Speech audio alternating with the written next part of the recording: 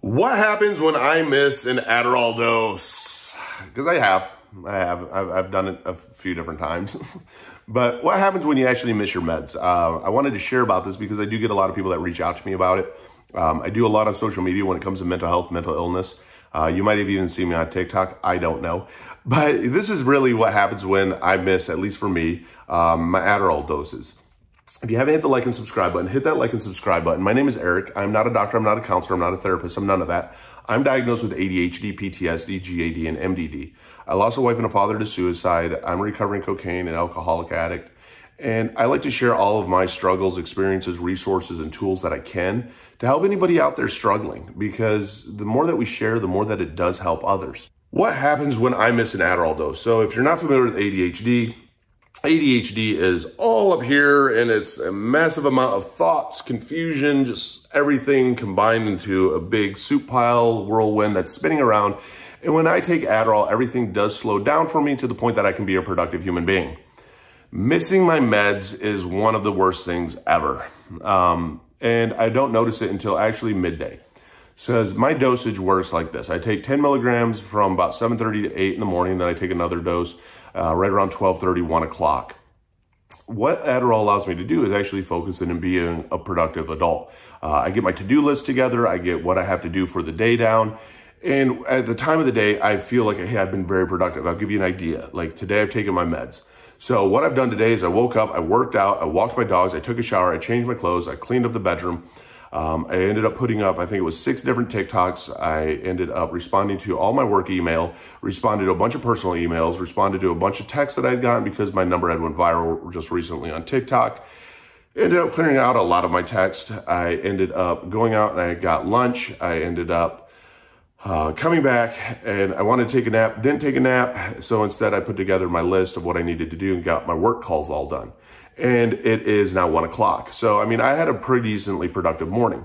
Without my Adderall, I will get to the extent of, I'll get the workout done, I'll walk the dogs, I'll take the shower, clean the room, and now my brain starts to go.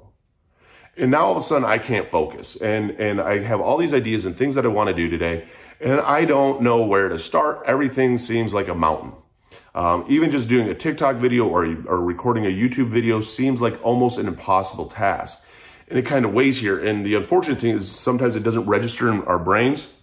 Hey, guess what? You forgot your Adderall. I'll notice that I'm outside. I'm smoking more cigarettes than normal. And time is just going by. And I start to beat myself up going, why is the day passing me by and I'm not being productive? And I've shared about this before, that Adderall actually helps me with my anxiety and depression. Without it, my anxiety and depression actually jump up because I become very self-defeating. I realize that the day is passing me by. I'm very big on being productive.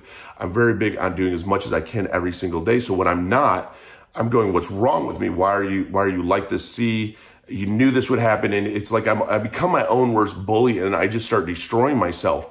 And usually when this is happening, now I become so fixated on, I can't control what's going on up here to even go, man, you got to hit your second dose right now. It's already noon.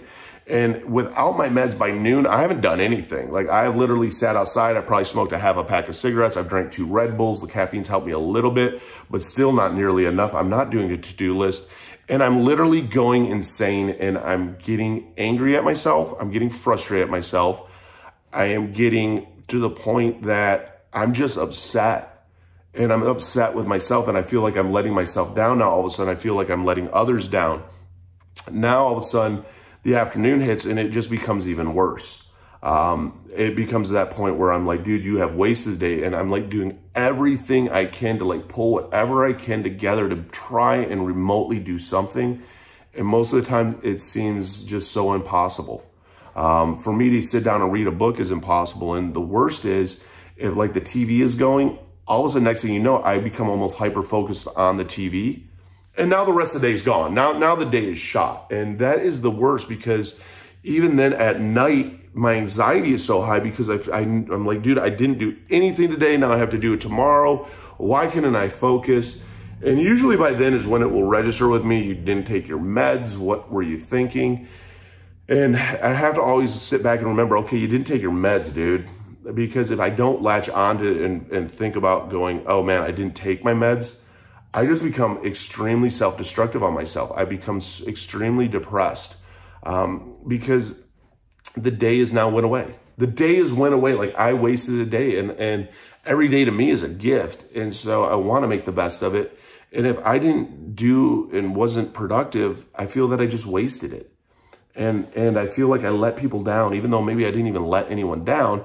I still feel like I let people down, and I feel like a massive failure, and I have a massive failure complex.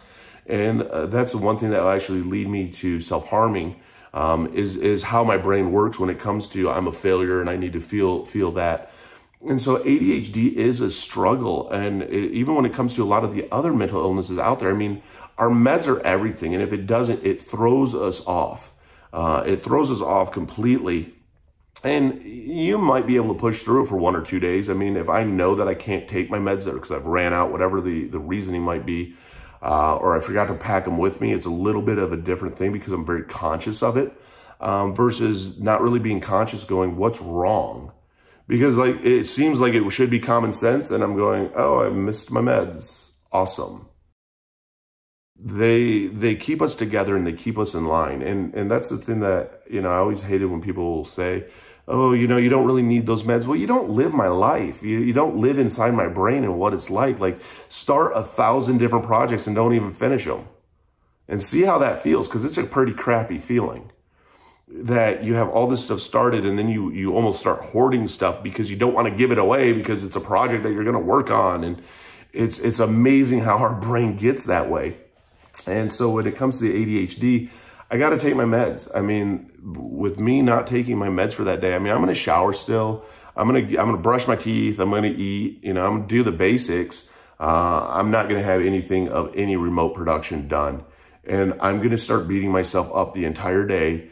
And I'm going to be going, something's wrong. Why aren't you doing this? Why are you failing everybody? And it's hard because my brain goes more to that route than, hey, maybe you want to take your meds. It goes, hey, you're failing everybody, not, hey, maybe you should take your meds and it will all be better here at noon.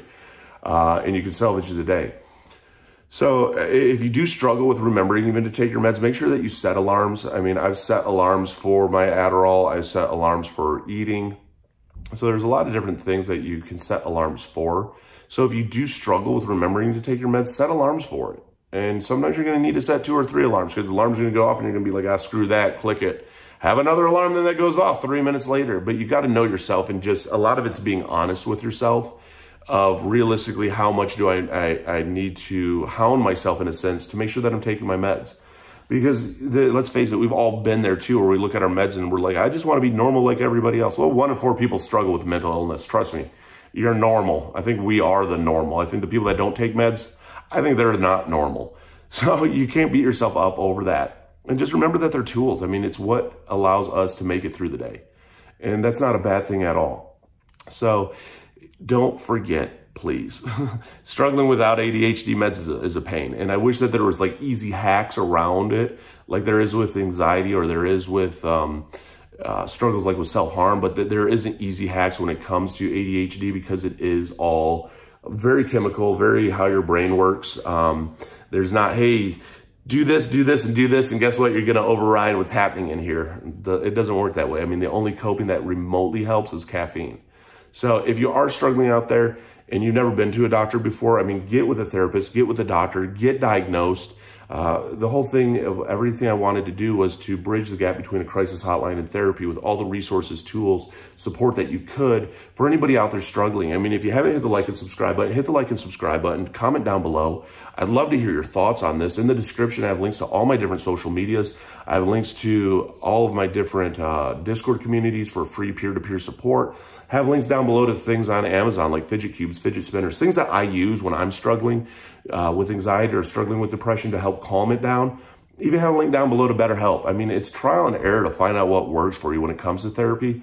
And when you find the right therapist and you get the right help, life becomes so much easier. So, you know, check it out, but do you, man, and find what works for you, because what works for me may not work for you. So find what works for you. You're going to have a link down below to Renewal Recovery. I mean, it's mental health inpatient rehab for 30 days. You know, trial and error with your meds with a therapist just to get everything back on track for you, because you are an amazing human being and you know what? You deserve it. You're a BAMF. You're a badass motherfucker. You made it through 100% of your worst days and make it through 2 today. And you got this. So let's do this together. Hit that like and subscribe button.